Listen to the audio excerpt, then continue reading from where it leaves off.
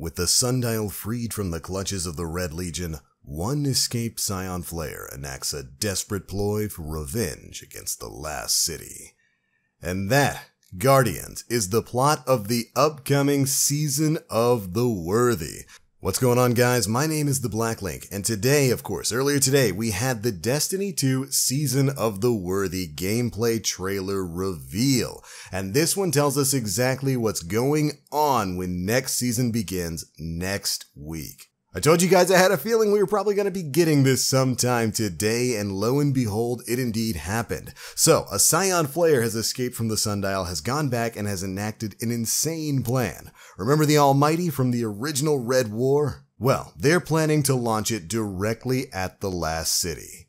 And in order to stop it, we're going to need some help from our old friend Rasputin. Potentially against the better judgment of other people like Osiris. That's the basic plot of Season of the Worthy. And of course, with the gameplay reveal trailer, we got to see a lot of what's going to be going on next season. In our race to arm the Warmind Rasputin, we're going to have a new activity centered around the Seraph Towers, where we'll be joining our fellow Guardians and preparing Rasputin's defenses in shared public events.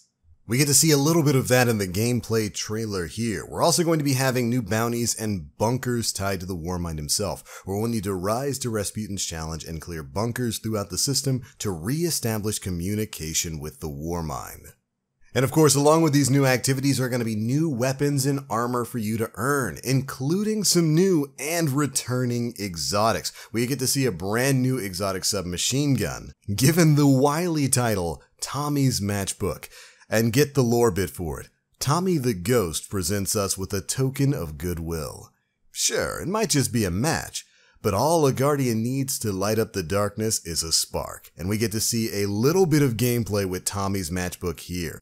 I'm thinking Mafia Tommy gun here. Tommy's Matchbook is actually an auto rifle in Destiny. We also get to see a great screenshot of it over on the official Destiny 2 Season of the Worthy webpage. I'll have a link to that down in the description box below, as well as the trailer that we're talking about here. It's got a lot more information about some of the upcoming content. Now, another exotic that we got to see in this video is, of course, the fourth Horseman, now completely confirmed. We saw a little bit of a glimpse, a little bit of a hint at the fourth Horseman in the previous Trials of Osiris video that we got last week.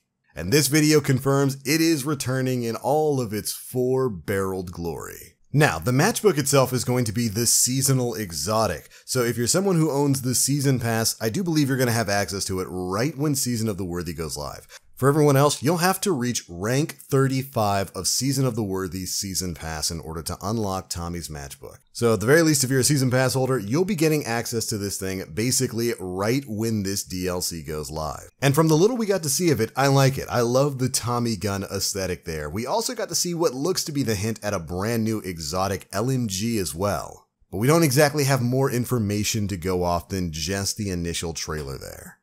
Now, moving on, what exactly are we going to be doing in this new season of content? We talked a bit about the Seraph Towers, but what else is going to be going on? Well, of course, with the release of a brand new season of content, we got a brand new calendar. So here you go, the Destiny 2 Season of the Worthy content release calendar. We've got a new PvE activity, 3 reprised PvP maps, Trials of Osiris, of course, is returning. We've got new legendary weapons and armor, Iron Banner, an exotic quest I'd assume for that exotic LMG, a new artifact, 100 plus seasonal ranks, new exotic armor, new exotic weapons, and sandbox ability tuning, which we covered a bit in last week's TWAB video. So, how does this start out? Well, beginning on March 10th when Season of the Worthy goes live, the Seraph Tower event is going to be going live too. It's a new PvE activity. This is going to provide you new legendary weapons and armor, and looks to be a public event that Guardians all across the system will be taking part in. After that, on March 13th, Trials of Osiris goes live. This is the new in-game PvP activity. This is going to be a returning weekend event just like it was back in Destiny 1. It is the official return of the Trials D1 3v3 elimination mode. We've got 3 returning D1 maps coming back, the Anomaly, Exodus Blue, and of course the Cauldron for this game mode. There's going to be a new seal and Trials-themed weapons and armor that you'll all be able to earn in that mode. The armor itself is, of course, the Exile armor, the original Trials of Osiris gear.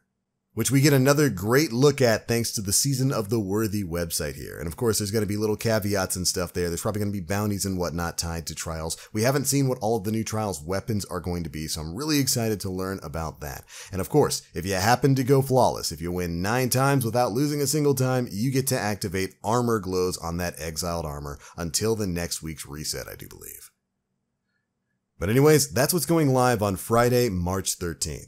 Now, beginning on March 10th and then March 24th, the Seraph Bunker in EDZ and the Moon are going live. These are going to be new legendary lost sectors. Completing these is going to help reestablish communication with the Warmind and will hopefully have its own set of rewards tied to it. We actually got to see one of the bosses for these legendary lost sectors, and it's the one that the hunter yeeted a shocked up shank towards. So those lost sectors will be going live over the course of the season. The first one, again, is dropping when this releases on March 10th in the EDZ, and then on the 24th, the Moon Legendary Lost Sector is going to go live. Then, after that, beginning April 21st, Grandmaster Ordeal Nightfall Strike difficulties are going live. These are going to have their own new seal tied to them as well as in-game rewards, and will take their place as the new highest difficulty level for Nightfalls. How they're going to differentiate themselves from the Nightmare Nightfalls, I have no idea. But I'm sure it'll cause more than its fair share of headaches when this goes live on April 21st. Then, moving on, starting on April 21st and going until May 21st, we've got Guardian Games, a free event for all players of Destiny 2. This is going to contain class competitions and new legendary armor for you to earn. Looks like this is going to be the spring event for this year. So for those of you who are either looking forward to or dreading another revelry, looks like Bungie's going in a different direction this time around. And then finally, beginning on April 7th, the Seraph Bunker on IO is going to be going live. It's going to be yet another legendary lost sector. And then that's all they've got for this calendar. They state that there's going to be even more dropping over the course of the season. Of course, they don't mention the exotic quest that we're going to be getting sometime. So there's going to be even more coming after this.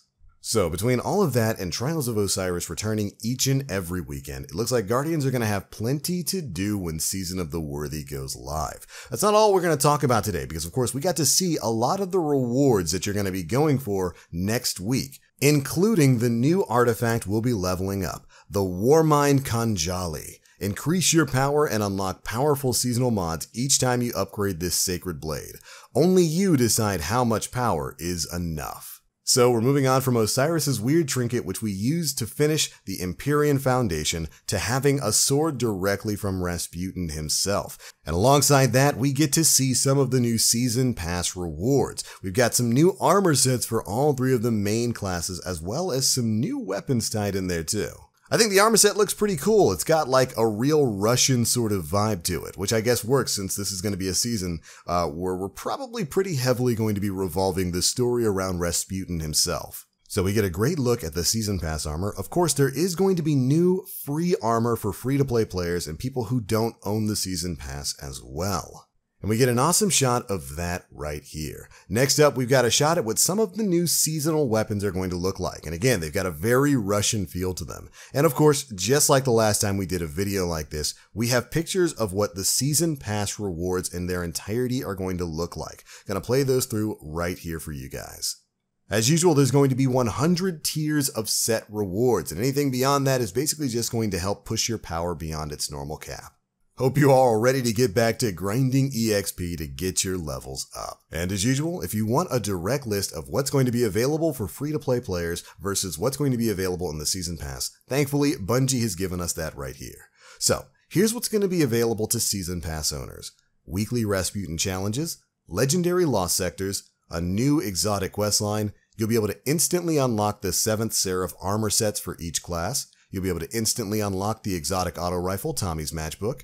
We've got new triumphs, bounties, and seasonal lore books, an exotic emote, ghost, ornament, and a new exotic finisher. All EXP gains are going to be increased throughout the season with additional Season Pass rewards to unlock, and all free Destiny 2 content is of course included with the Season Pass purchase. Now, what's going to be available to all Destiny 2 players? Well, they'll be able to defend the last city from the Red Legion by powering up Rasputin. They'll be able to take part in the new Seraph Tower public events and bunker activities. Trials of Osiris returns every weekend with a minimum power level of 960.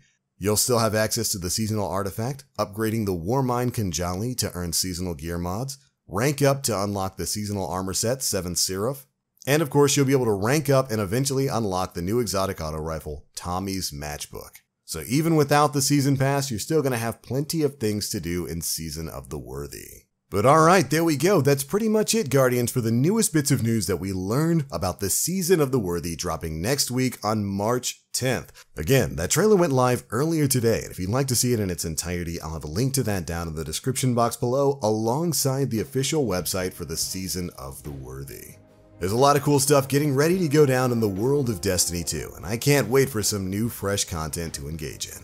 But alright, that's the news and those are my thoughts. Be sure to leave me yours down in the comment section below. How do you feel about all this new stuff? Are you psyched for the new gear, the new weapons, and the new activities centered around powering up Rasputin? Or are you like Osiris and think that may be an idea we come to regret? Be sure to let me know. If you enjoyed the video, feel free to drop a like, make sure you subscribe, and hit that notification bell to stay up to date with all the latest stuff we're putting out. But I'm out for now. Thank you all so much for watching. As always, I am the Black Link. Guardians, stay frosty.